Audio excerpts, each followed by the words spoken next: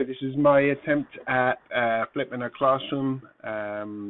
So let's just go ahead and do it. We're talking about work today. And this is the main things I want to get out of it. But for today, I want us to be able to define what work is and then be able to use the idea of work in some questions. Questions 1, 5, 6, 7 you'll be doing in class. Okay, so let's get started. Work. You should have already done the mini lab with the pulleys, and I'm hoping what you should have found out with that is using the pulley you can lift a heavy object, and depending on how many turns around, how many rope up, how much rope down you have, you can either apply a lot of force. It would be hard work to lift it, but you only have to pull the rope a short distance, or you can have lots of turns, and then you're applying a much lighter force, a reduced force, but you have to pull a lot more rope. Basically, what we're getting to is the fact of force is inversely proportional to distance, where I can either have a big force and a small little distance, or I can have a small force, but I have a big distance. They're inversely proportional. Now, the magic thing is this constant right there. I just put it as K for this argument. If I multiply the force and the distance together, if I just multiply both sides here by distance, if I multiply force and distance together, I'm always going to get the same number. And that number is what we actually call work. I think it's a good name for it myself, because at the end of the day, you have to do the same amount of work. Like, you can either lift a heavy thing a short distance, or you can lift a light thing a big distance. You still have to do the same amount of work. All right, let me pause it here. Okay, I'm back. Good. So, work. What do we need to know about work? Well, the way we calculate it is force multiplied by distance. That's how we calculate work. Now, there's some more bits about that we'll get to in a second. Units. What units is work? Well, when you look at it, the unit of force is a newton, the unit of distance is a meter, so the unit should just be a newton meter. Actually, when we consider a newton is a kilogram meter per second squared, multiply that by a meter, you end up with this unit here, kilogram meter squared per second squared. That's the unit of work, kilogram meter squared per second squared. Reality is that's a bit of a mouthful, so we don't call it that, we actually call it a joule, after James Joule. He did a lot of the work, on work. So it's 1 joule is a kilogram meter squared per second squared. Now, I do say work is a scalar quantity. That is a very important point. And it's kind of counterintuitive, because when you look up here, you've got force, which is a vector. Distance or displacement is a vector as well. So why is work not a vector? The reality is it's down to the mathematics of it, stuff we don't really need to know about at this level, but when you multiply vectors together, there's two ways of multiplying vectors together. There's a dot product, which is what we've done here, and you end up with a scalar, or there's what's called a cross product. You end up with a vector, and we will be doing that when we deal with torque, for one. But for work, it's actually a dot product, force times distance, so it ends up being a scalar.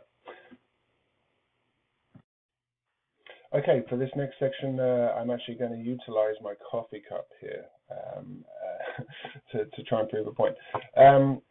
If I lift my coffee cup up into the air, I am doing work on it. I am applying a force. The force is a force equal to the force of gravity, because it's moving up at a nice constant speed.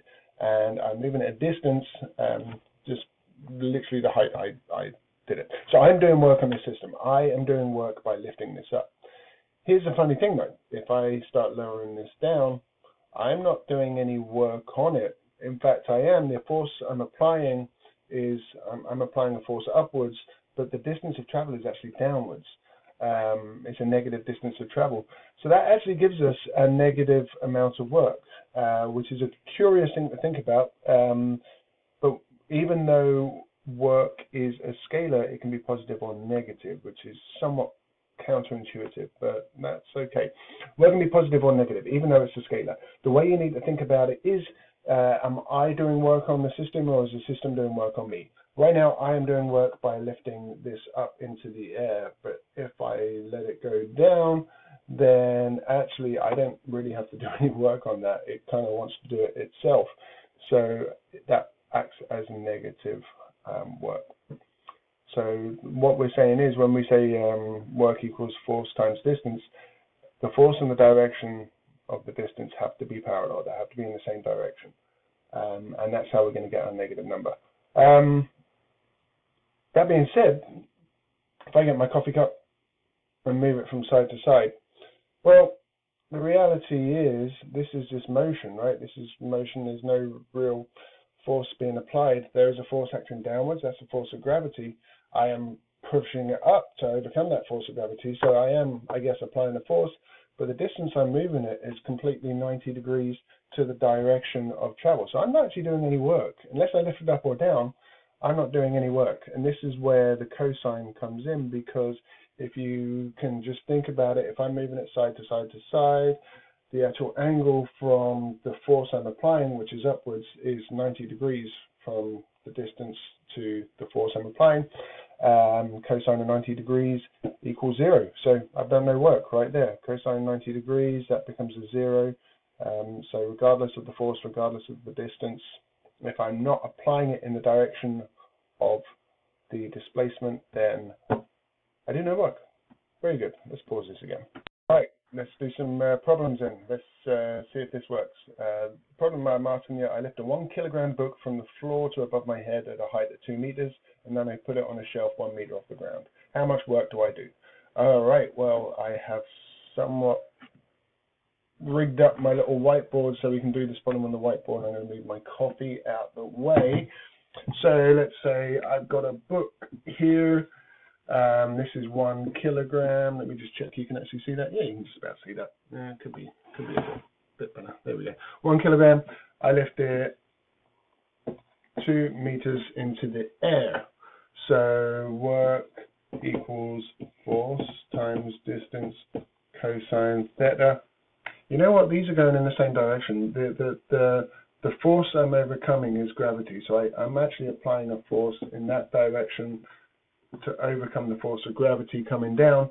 So the theta is actually 0 degrees. So theta equals 0 degrees.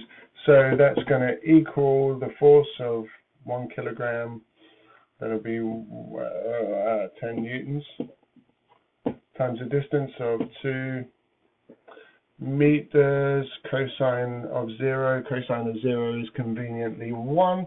That's just going to end up to be 20 Newton meters, or as we said, joules. Now, once I'm up here, I'm going to go back down again 1 meter. Well, I'm going to do the same thing again. Work equals force times distance cosine theta. Here's the thing though, this time, as I'm dropping it down, the angle is actually kind of 180 degrees. Well, the angle of 180 degrees, cosine of 180 degrees is -1. And this time I've got a 10 Newton force, and I am going downwards 1 meter. And I don't have to put this as a negative. This is distance, not displacement. I don't have to put this as negative because actually the cosine of 180 gives me that sign, -1. So now I have a total force of -10 joules. So here's the thing, if I lift it up 20 and then drop it down, correction, if I lift it up 2 meters, then lower it down 1 meter, I do 20 joules of work to get it up to 2 meters, I do -10 joules of work to get it down. So the overall answer is 10 joules. Now, while I'm at it, I've got a slide to show you, and I'm going to put it back on the little what's it here. Okay, here's a thing we do need to talk about: conservative and non-conservative forces. If you remember, we talked about forces. We said that there are contact forces and there are field forces. Gravity is perhaps the most common field force because you don't have to literally be touching something for it to occur. It happens in what we call a vector field. So here's a magic thing. With a field force, all we really care about is the start place and the end place. I could do a bunch of work lifting it up here, and then I'll do negative work going down here. I would have done the same amount of work as if I just lifted it straight up. What I'm trying to say is if I just move an object in a gravitational field from point A to point B. Doesn't matter which way I go. I could go around, but I'm still doing the exact same amount of work as if I just lifted it straight up. It doesn't matter the path I take to get from A to B. I'm always going to do the same amount of work. This is in a field force. Let me just check what I've got. Contact forces, that's not the case. Contact force is quite different because, let me just kind of hold this up. If I got me a coffee cup there, if I want to move my coffee cup along there, then I want to move it that way, and then move it that way. Well, I'm fighting friction every single one of these legs, right? I'm doing a lot more work than if I just move my coffee cup from there to there. Let me just do that again. I want to get, let's move that out of the way, that's my little ball marker. I want to get my coffee cup from here to here. If I go the long route, I'm doing a lot more work than if I just moved it a straight way. This is what we mean by saying it's not a conservative force. Okay, let me just stop it here for a sec. So, I pressed the button. I don't know if this is going to work, if this is still going to record, but let's do another problem. We'll just do the top one for now. I have to push a 30 kilogram sled across the snow for a distance of 10 meters. The coefficient of kinetic friction is 0.1. If the sled moves at a constant velocity, how much work do I do? Okay, so let's look at me little whiteboard. You know what? This is the second time I recorded this, and I've just left it up there from the first time. So let's have a look at my whiteboard. Okay, so what have I got here? Well, I've got my little diagram. I got my sled here. I drew it as a box. I know there's a force of gravity acting down. I got the force of normal force acting up, which is going to be equal to mass times gravity. And then if that's the case, then the force of friction is going to be mu times mass times gravity. The force I'm applying is going to be, let's say, to the right, and the distance it travels is 10 meters to the right. So that's all the information, and I've just gone ahead and jotted that down. What I do know, though, is I know that I asked you to find the work. So I know the equation is work equals force times distance times cosine theta.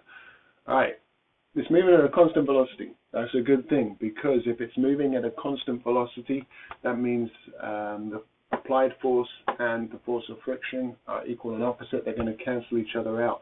So I can actually use the force of friction as the value for my applied force that's going in that direction. Distance is 10 meters. That's easy enough. But the force is going to the right. The distance is also going to the right, which means that the angle equals 0 degrees, which is good because cosine of 0 degrees equals 1.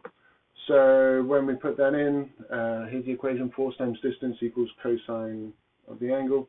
So the force applied is going to be equal to the mu times mass times gravity. The distance is the distance. Cosine of 0 is 1. So once I put all of that in, throw my numbers in, I end up with 300 joules. 0.1 is the coefficient of friction, 30 kilogram is the mass, gravity is, let's call it 10, distance is 10, so you multiply all them together, you get 300. And we can just make sure we've done it right, because I got a kilogram. For the mass, I got meter per second squared for the acceleration due to gravity, and I have 10 meters, which is another meter, so I have a kilogram meters squared per second squared. Okay, I think that'll do. What we'll do is we'll talk about this in class. As I say, this is a trial period. I don't know if you're still awake. I got my dog and my cat here. They both fell asleep. Clearly not that big into physics, but that's okay. That's okay. They are animals. Anyway, okay, we'll talk about this. Come on with any questions, and yeah.